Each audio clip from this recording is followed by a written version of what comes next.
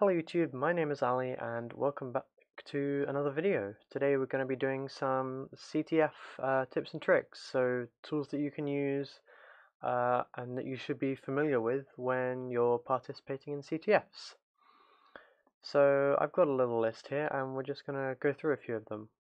The first basic one is strings. If you've not heard of strings, nope, not that one, strings. It prints all the sequences of printable characters, i.e. strings, that are in a file. So if we were to say go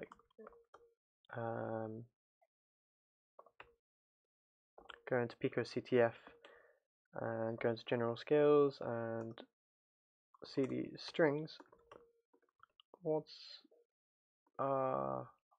okay, well, whatever. We're going to go into flag shop and we're just gonna strings on no, that's not we're going to go into binary exploitation and we're going to cd into slippery shellcode and we're going to strings on Vom. And when we run this, we can see we get a lot of different little strings. So these are all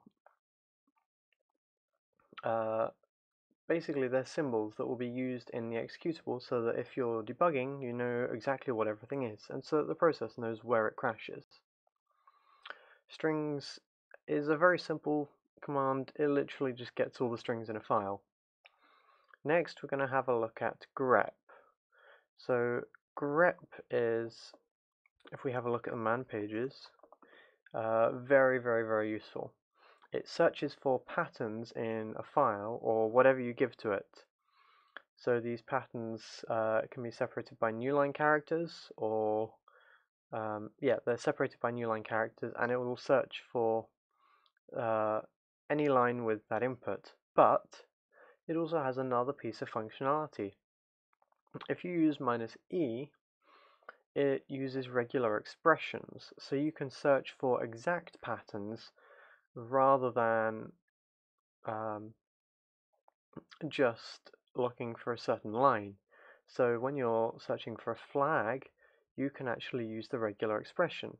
So I've got a load of files in here and I'm just going to cat start and we see we get lots and lots of output.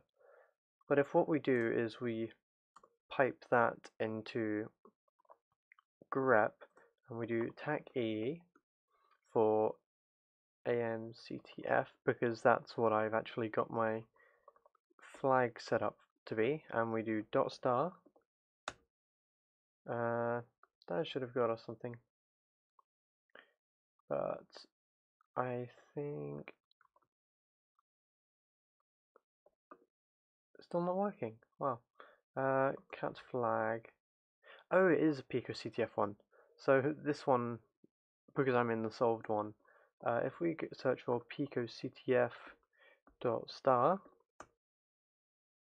and lowercase e, we can see it just gives us the flag, whereas if we were to search just for Pico CTF, it would still probably do it, but if it's embedded somewhere in the middle of something like this, you don't really want to mess around with that. The next tool we're going to move on to is something called binwalk.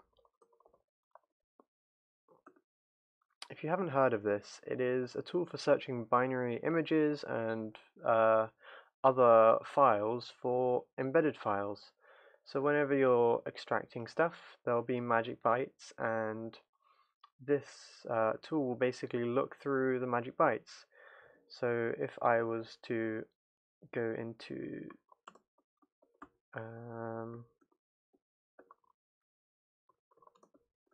cd hack the box, cd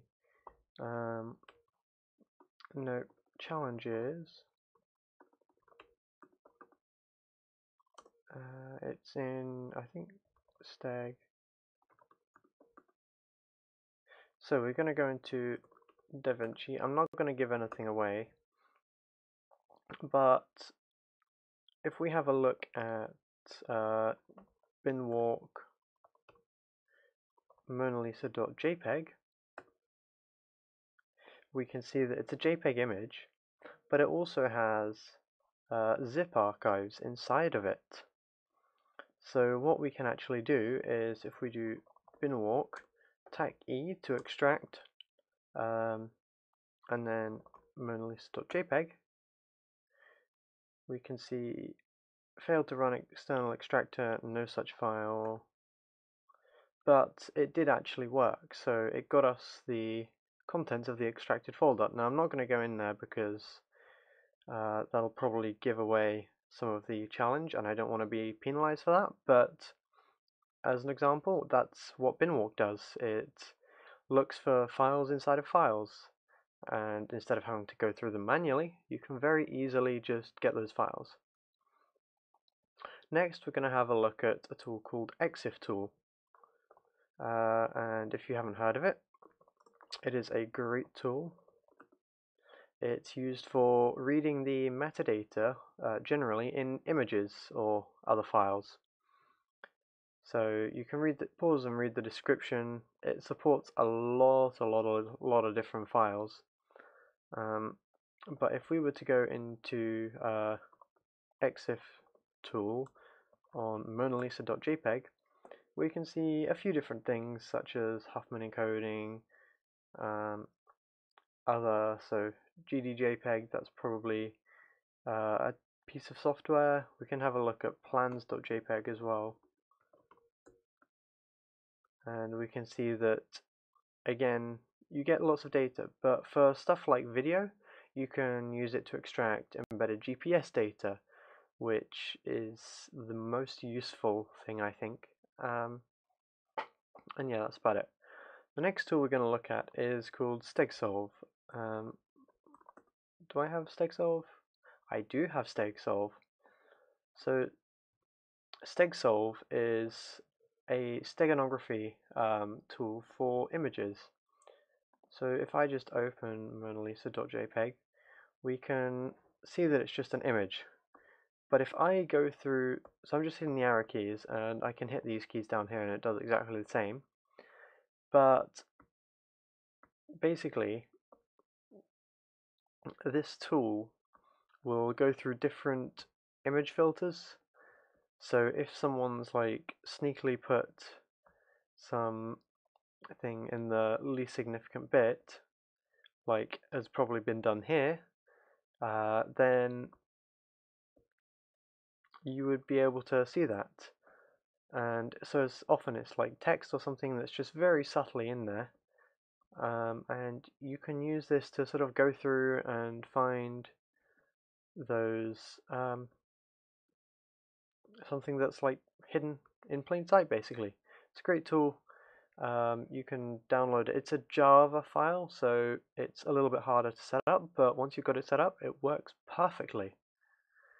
Next, we're going to move on to gdb-peda. So I'm actually going to bring in another tab down here.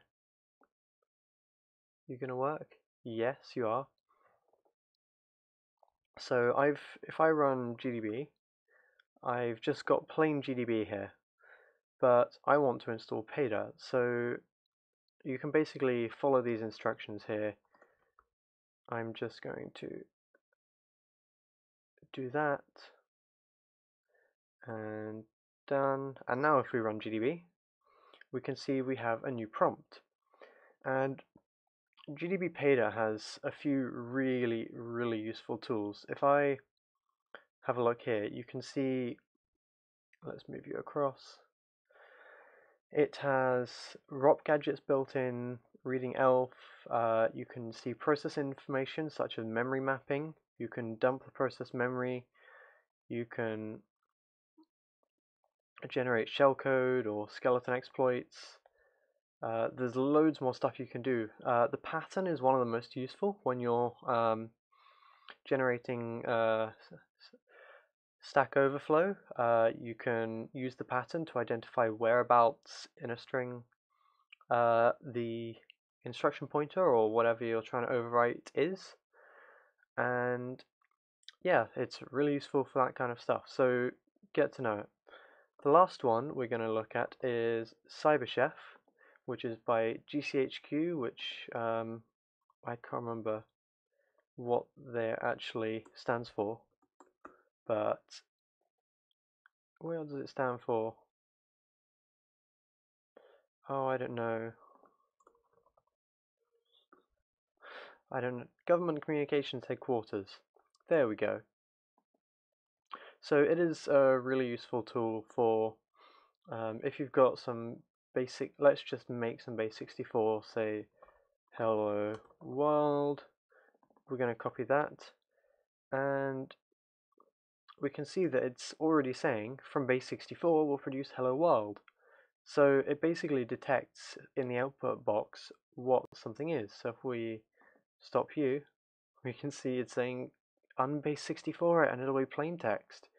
And it's a great tool for this kind of stuff because it has a huge amount of stuff in here. Like each of these, you can extract zip files, everything. It's amazing, and I really recommend you get to know it because it is just really useful, and I use it all the time.